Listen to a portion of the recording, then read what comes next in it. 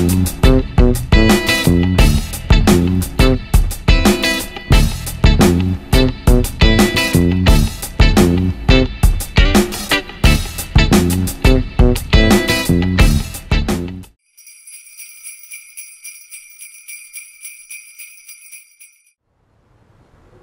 the holidays are coming and you know you're going to be smoking a turkey or a ham to impress your family or friends. Welcome to another episode of Smoked Meat with Jeff. Today I'm going to show you how to take that smoked turkey or ham dish that you're doing and really throw it over the top and impress your family and friends with a side drink that you can make. We're going to do a rather large batch today, so enough for dinner as well as to give away, but we're going to be making some pumpkin spice liqueur that you can throw into coffee to make a pumpkin spice coffee. You can do a pumpkin spice martini. It's just the perfect side drink to have with that smoked turkey or ham for the holidays. So let me go over some of the basic ingredients, both the food and non-food ingredients, and then we're going to get started on brewing our concoction that takes just a couple of hours to brew, and then we'll bottle it up, and then it sits for a couple of days before it's ready to drink. So let's move on to some of the ingredients. Okay, pumpkin spice liqueur. Fairly easy to make and just takes a couple of real basic kitchen accoutrements to make it happen. You're going to need a large saucepan for brewing this in. You're going to need a fine mesh strainer and some cheesecloth. We're not going to use coffee strainers because that's too fine. You want to go with cheesecloth when we get to straining this this mix.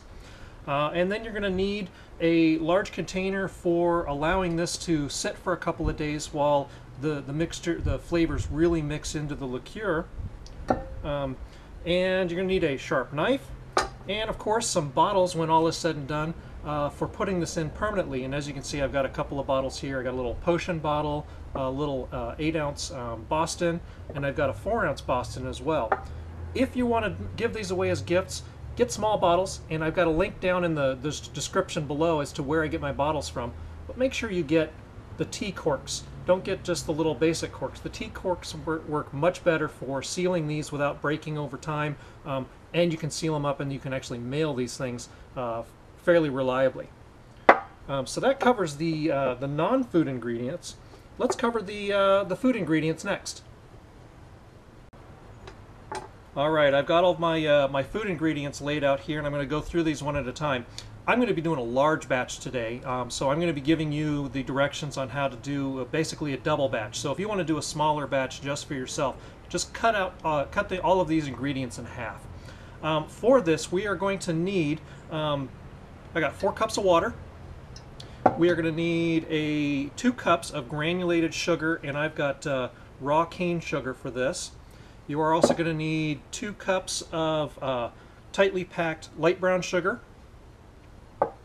And I've got this is a 29-ounce can of pumpkin. This is 100% pure pumpkin. You don't want pie filling, you want pumpkin.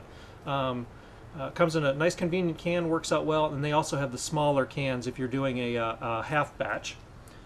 We are going to need a total of 12 cinnamon sticks, about 3 inches in length. We need 12 cloves, whole cloves, these little spicy doodads right here.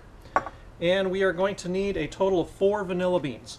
Vanilla beans are very expensive, but I buy them online for about $1 a piece, and I'll put that link down in the directions below the video here so you can see where I get these online. We're going to need 4 of these, and we are actually going to take it and cut them in half and kind of open them up a little bit to expose the little vanilla seeds on the inside.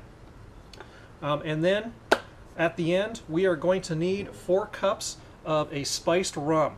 And you can use any type of spiced rum that you prefer. I'm going to be going with Bacardi Oak Heart, which is a spiced rum finished off in charred oak barrels. Just love this stuff. You want to make sure you stick with a spiced rum, not just a white rum or specifically a coconut rum. You want a spiced rum for this recipe. So now we just need to move on to basically combining these ingredients and cooking up the mixture.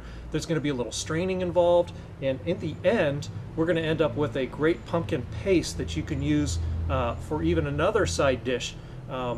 either while you're cooking your turkey or ham, or if you want to serve it to your guests. We're going to make a pumpkin, basically a pumpkin cheesecake spread. That's just absolutely amazing.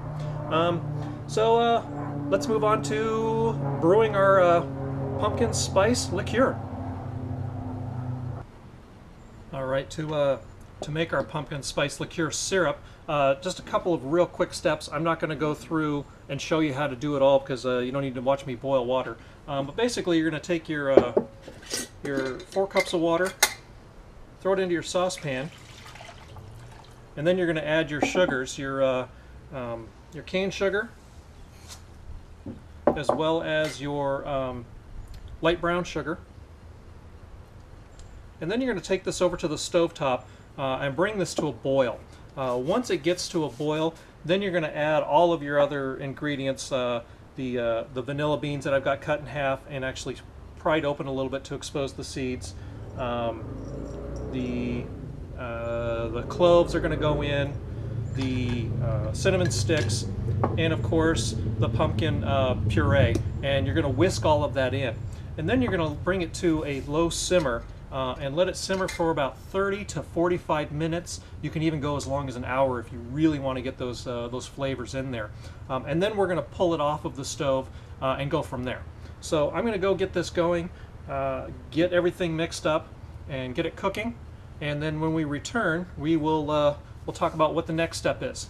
And of course, you may end up with a little extra of your spiced rum left over prior to doing the next step. So go ahead and make yourself a cocktail, maybe a rum and coke or something like that. So we'll be back here in a little bit.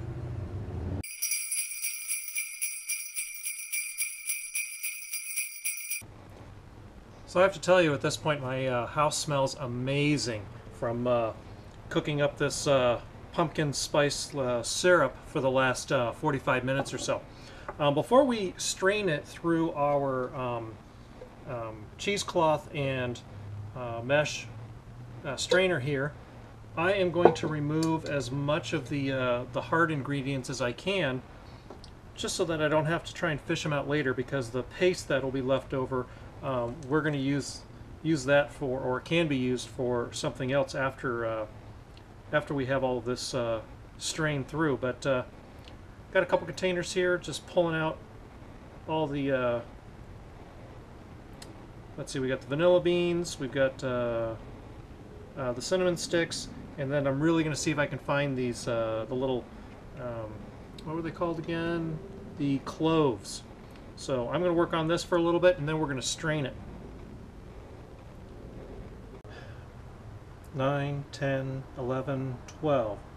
Alright, looks like I found all the solids, so I don't have to worry about having those in the strainer. So we got our leftover cinnamon sticks, got our leftover vanilla bean, and then I've got a little pile of the cloves down here.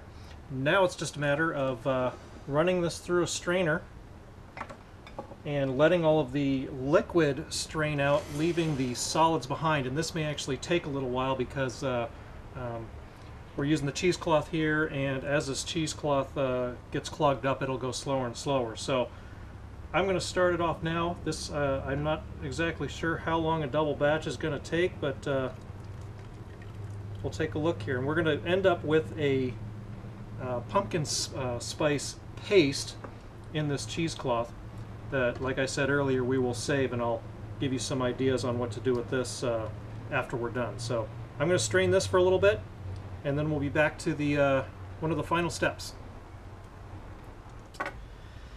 Well, it took about 30-35 minutes or so, but we got our pumpkin mash drained. I've still got it sitting here in the cheesecloth, and I can put a little pressure on it and wring out a little more, but we got enough to get us started. But I'm going to set this aside and let it drain for a little while longer, and we'll add that to our mixture as we go along. So let's turn it into a liqueur. So I've got my my large seeping container here. You can see I got about just a little under a cup of the rum in here, because a standard bottle of 750 milliliter bottle is just over 3 cups of liquid, and we need 4 cups. And at this point, all we're going to do is add our pumpkin, spiced pumpkin syrup to this, and then top it off with the rum and let it sit for about 2 days to let the flavors mellow, and then we can start bottling it up. I'm going to go grab my my funnel to do this real quick because I don't want to lose all my syrup down the side of this jar. Okay, got my funnel. Let's make ourselves some pumpkin spice liqueur.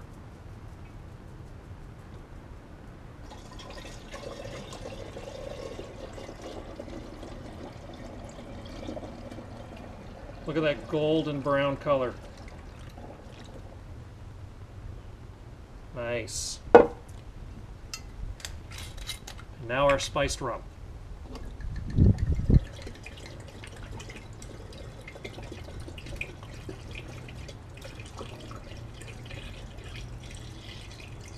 Oh, it's going to be close. And there we have it. A double batch, or in my case I consider it a full batch, of pumpkin spice liqueur. Ready to sit for a couple of days and really let those flavors permeate the and alcohol, and then it'll come back to bottle this. So check back in a couple of days and we'll see where we go with this.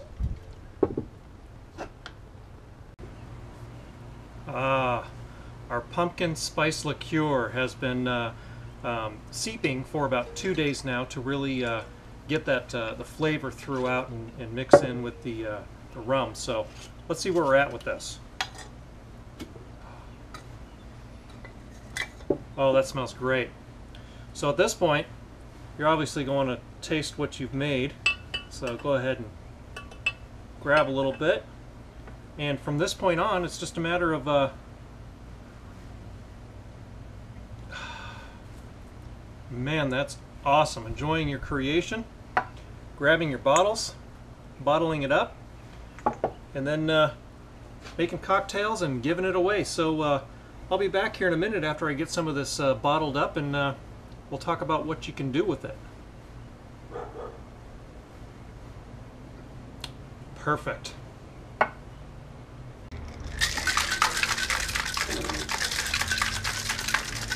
Oh, excuse me for a moment while I finish up my drink.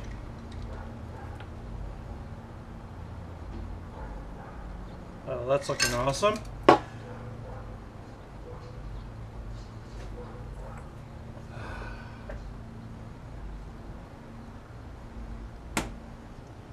Oh, enjoying the fruits of your labor. So I've got it all bottled up. Got a couple different containers here that I'm going to give away as gifts to family and friends. And of course I have plenty of this pumpkin spice liqueur left over for my own personal stash, and now I've got my pumpkin spice martini. Perfect. Well, stay tuned for one of my cocktail time videos where I'll show you how to make this pumpkin spice martini out of the pumpkin spice liqueur that we just made. So until next time, have fun on your smoker. Have an even better time with your cocktails. This is Jeff with Smoke Meat with Jeff.